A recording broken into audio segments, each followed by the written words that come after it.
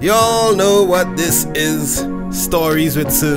This is a time, instead of doing work, I just tell y'all a story from my life. So, once a long time ago, I was in Form 4. Yeah. First term just started at Maths. Now, I was always a pretty smart kid. I came first every single time in primary school. Well, except this one time this teacher told me she gerrymandered the marks so just that 3 girls could come ahead of me because equal rights or some kind of thing. Anyhow, I was a pretty smart kid. But in this first Maths class, I had no idea what was going on. My mama just bought a shiny new calculator for me, so I played with that and talked during the Maths class. Now, talking in Maths class was like playing with your life, because the Maths teacher was Mr. Hussein, who was a dean. Mr. Hussein was a serious fella. For example, corporal punishment, which is beating children, was banned. Was banned as soon as I entered secondary school. But like, Hussein get the memo late, because he blazed me and a couple of my friends in Form 1 for talking in class during a free period. That was before we even had him for Maths, so we just knew that this dude was a scary dude not to be played with. So Mr. Hussein was one of those teachers who had those quiet classes. Everybody was quiet. But when he turned around to write on the board, we took our chances and had a little talk and, you know, slight talk and thing. But it was like a game of Russian roulette, cat and mouse, because as soon as he turned around, everybody quiet. But of course, on this day, I would be the one to get caught. I was showing my friend how to write words, how you could actually write words on my shiny new scientific calculator, and out of the blue I just heard, "Springer!" Well, the whole class fell silent. The PTSD from my legs in Form 1, like, it acted up, so I froze, and the calculator that was in my hand slid out and dropped on the ground and bounced and cracked open and split into 1,000 pieces. The buttons were everywhere, sin X, second function, everything was all over the floor. The classroom remained quiet, although I could see tears coming out my friend's eye because they were stifling a laugh but had to remain quiet. Anyhow, fast forward to the point of this video. My first Maths exam, the midterms, I still knew completely nothing in this topic. But I wasn't worried. I was a champion in the cramming department, world-class champion in the cramming department. Night before the exam, I realized I had a problem. You see, cramming works best if you understood the content at some point in time, and I understood nothing. My notes were sketchy and the textbook wasn't very helpful. I mean, those who did Maths at that time would know the textbook. It's what that textbook. I've never seen a new version of that textbook. It always comes in an old. I feel they sell it from the bookstore, old and undecipherable. I feel it's sold in that condition. So the morning of the exam, I got sick.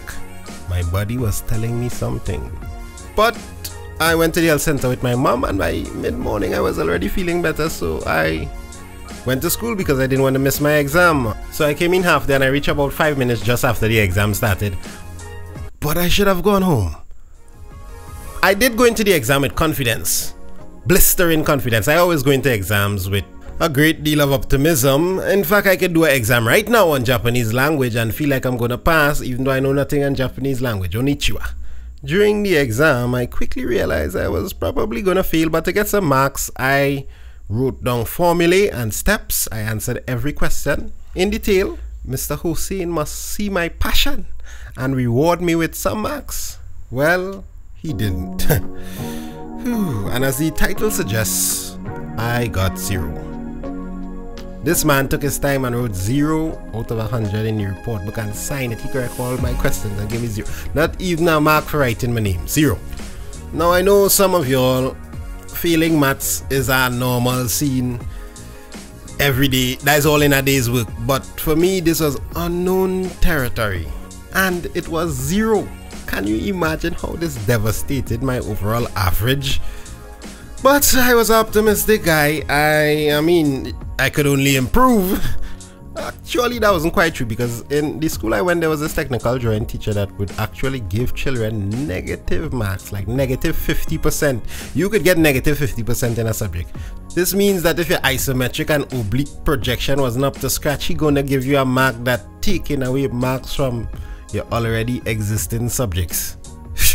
Anyhow, my next Maths exam, I would be ready, or so I thought. Subscribers, viewers, well-wishers, students, I tell you here today, in the very next AdMaths exam that I did, the end of terms, the grade I got was another zero.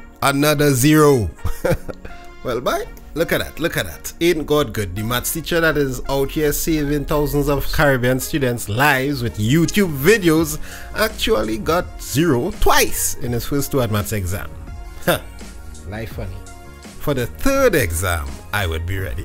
Alright, really ready this time. But before that third exam came Parents' Day. And it was the weirdest thing. You see, I expected Mr. Hossein to dance on my grave in front of my parents. So he was the first teacher I visited because I figured, what the heck, let me get this over with quickly.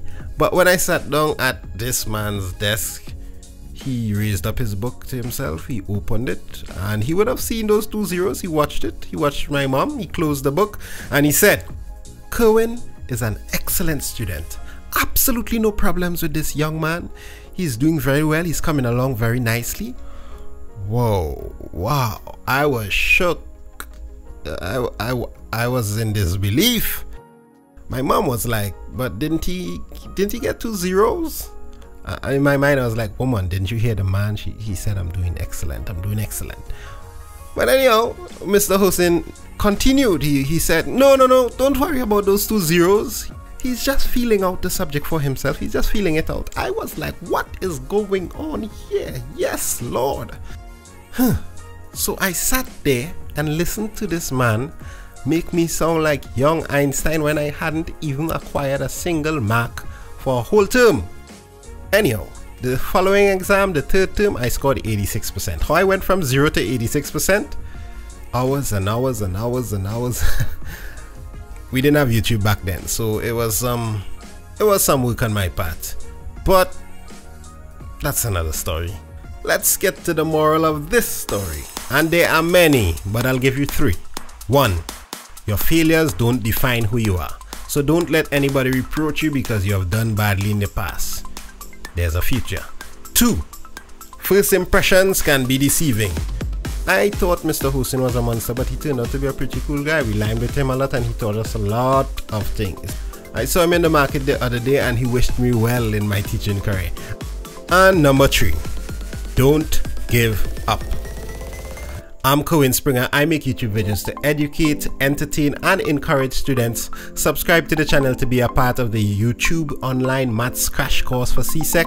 And call or WhatsApp the number in the description to find out how you can be a part and register for the CSEC Maths exam prep. You can also purchase an entire online maths course. The link is in the description. Don't forget to like. See you around.